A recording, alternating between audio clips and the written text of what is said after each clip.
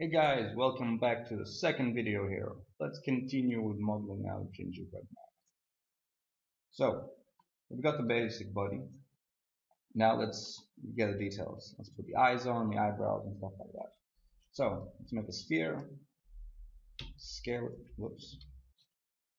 Let's scale it down. And let's change it to a different type of sphere. Let's change it to a tetrahedron, no, hexahedron, yep. And let's take this down to 9. The reason is because I like having everything as low poly as it can be. Because if you have anything which is, you don't want excess polygons. You want to always, no matter what you're building, you want to keep everything as low as possible. When you can use hypernurbs, and sphere is a perfect example of this. Now, what we're going to do is we're going to make it editable.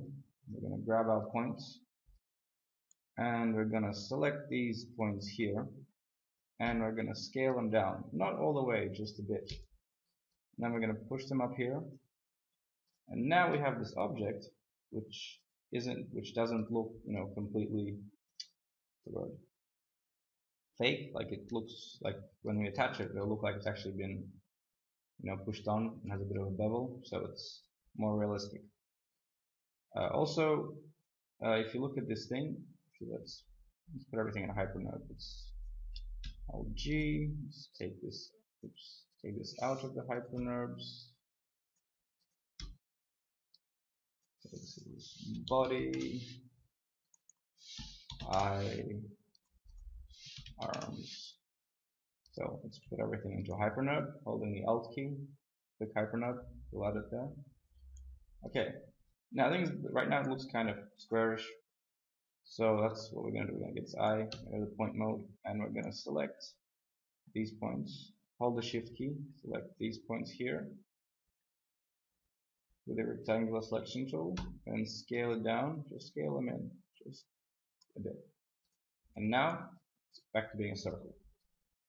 See, and we have this nice kind of bevel on the edge, which is great. Okay, let's make a symmetry object. Just make it in the middle of the scene. Don't have to hold anything. The symmetry, there it is down the middle. Drag it into the null, put the eye under it, and now we have 2 eyes.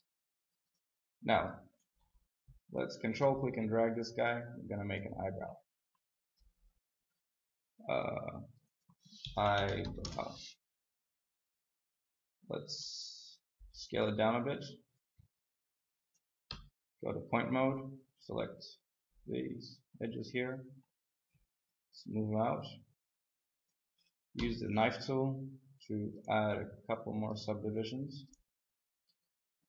And now let's hold the Shift key and click on this bend deformer, and it'll put the bend deformer under the eyebrow. Now you want it to be aligned with the eyebrow object, so you can press, if you're on R14, you can just Shift C, and then type in PSR and reset PSR. Or in my case, I have tilde-X mapped to it. Basically, or you just can make all these things 0 manually. So let's scale it down now. Rotate it so the green thing is pointing in the direction of the arrow. Let's go here and let's stretch it out a bit. Move it. Scale it down a bit more. And now bend it. But let's turn on keep length. There we go.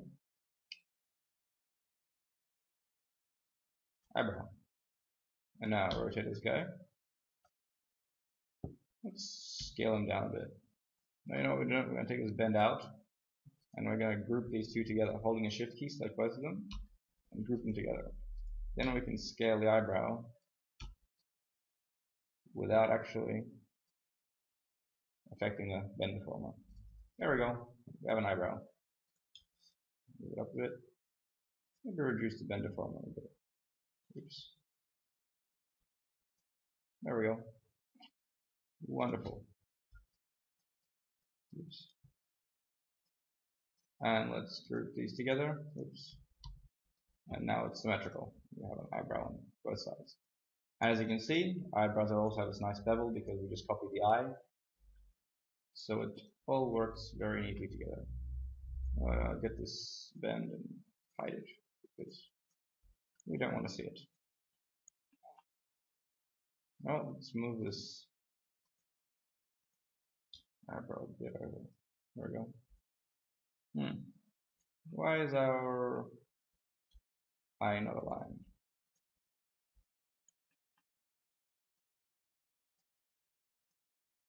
That's better. Move this stuff in a bit.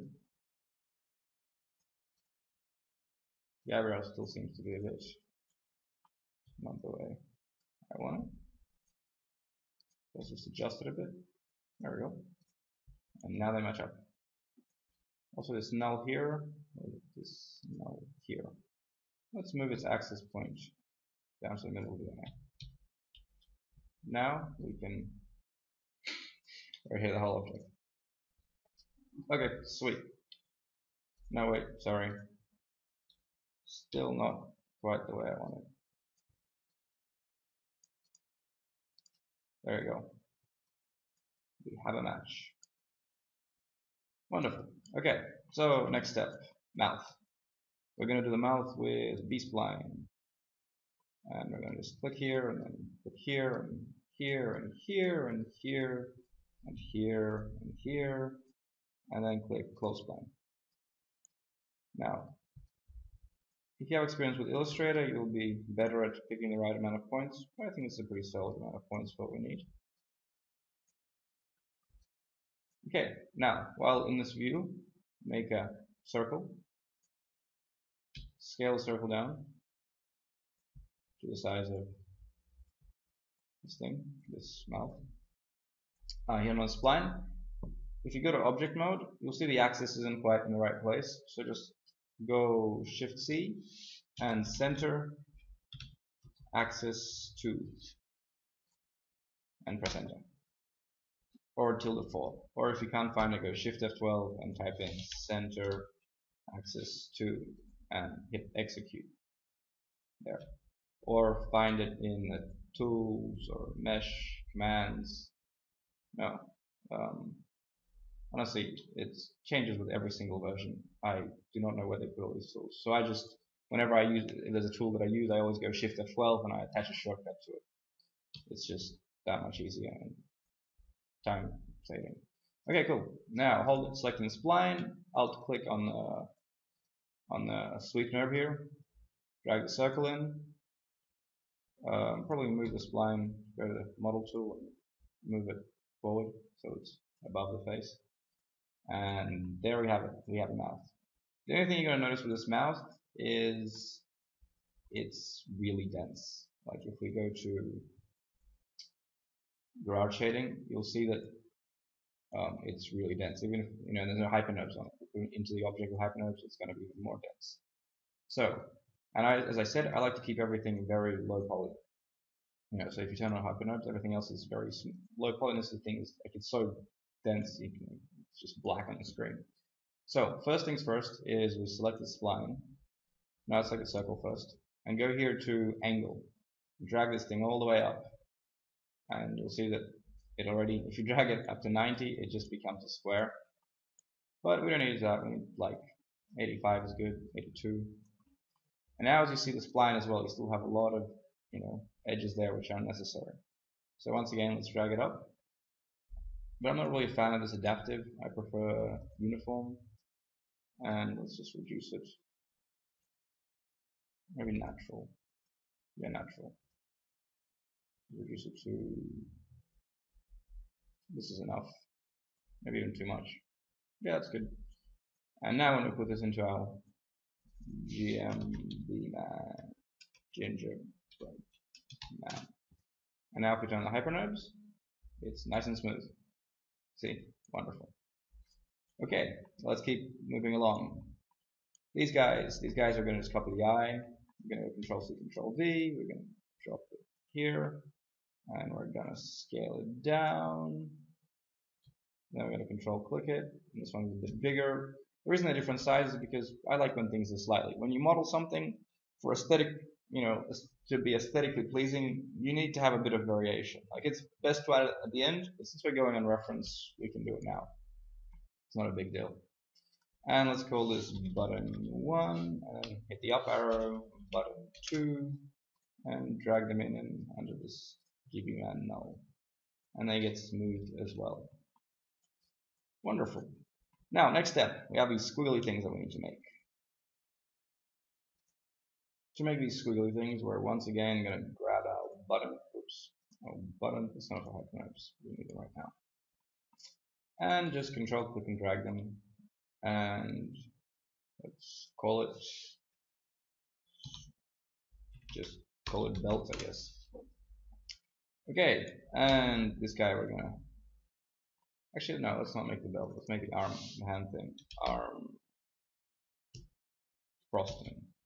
Arm frost, there we go. Move the guy over here, rotate him around. Wait, no, sorry, my bad. We're not gonna use the button. We already have this actually, so why reinvent the wheel? Let's Control C, Control V the eyebrow, move it across, oops. Change the model tool, move it across, rotate it, and we already have what we need. And now we can, well, let's scale it down a bit first. Scale it out. Let's go to the point mode. Move these guys around.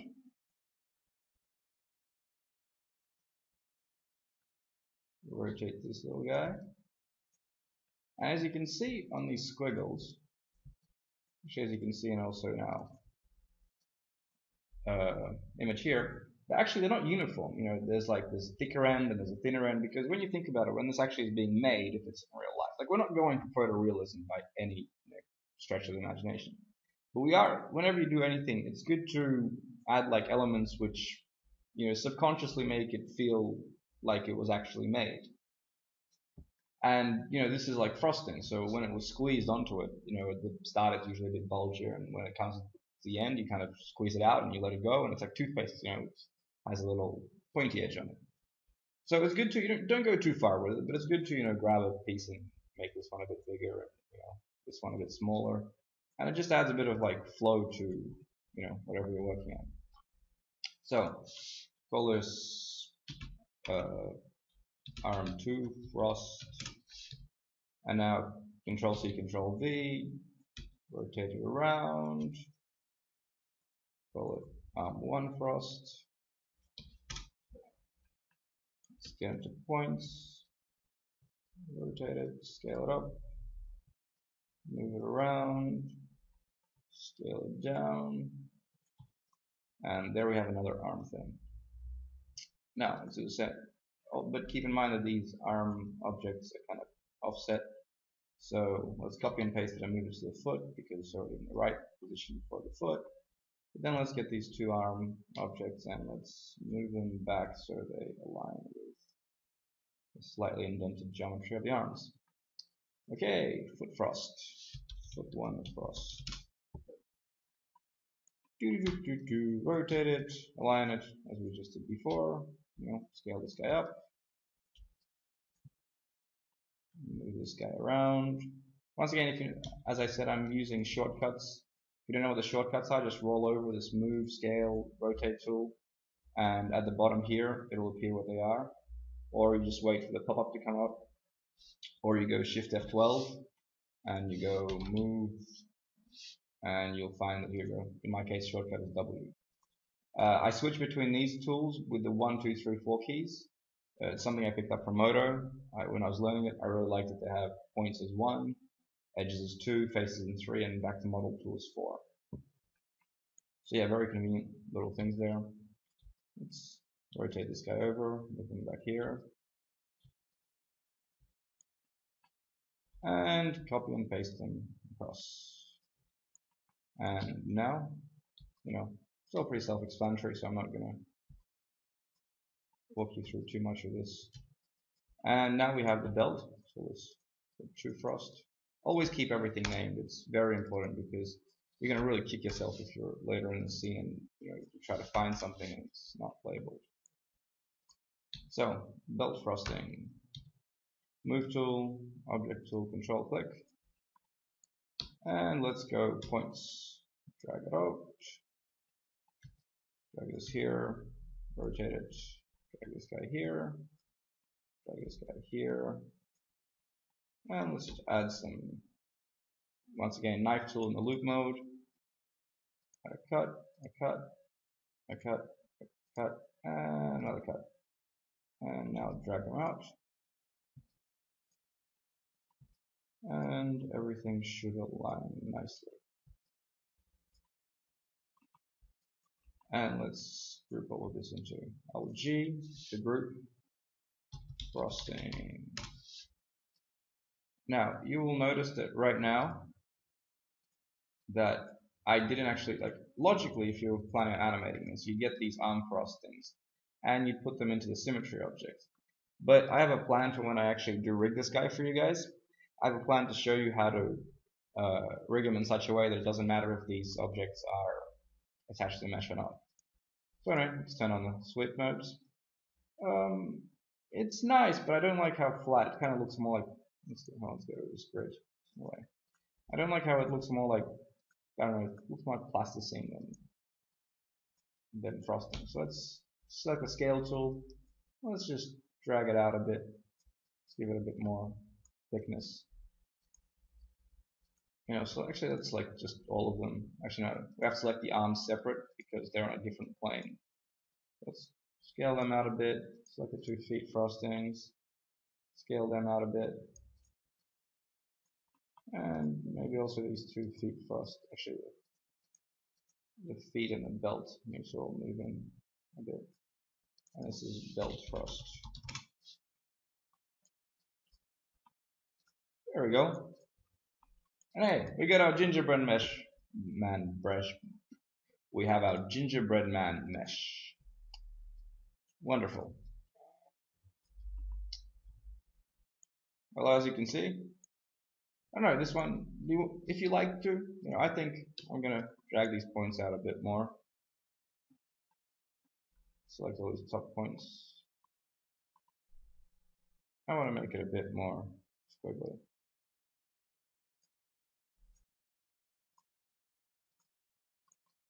Or maybe not. Alright, it's up to you. But remember, the point of this is we turn off the hypernurbs and everything's super low poly. So rigging and manipulating this guy, animating this guy is going to be very lightweight on your CPU, on your GPU, and everything else involved. And that's really important when you're doing anything for production. Always try to keep things as simple as possible. So you can just turn off like one object and everything's going to jump around and move quickly.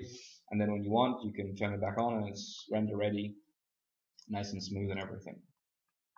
So yeah, there we go. We got our modeling done. So the next part, I'll show you how to add materials and light this little guy. And we'll have a gingerbread man. So I'll see you there.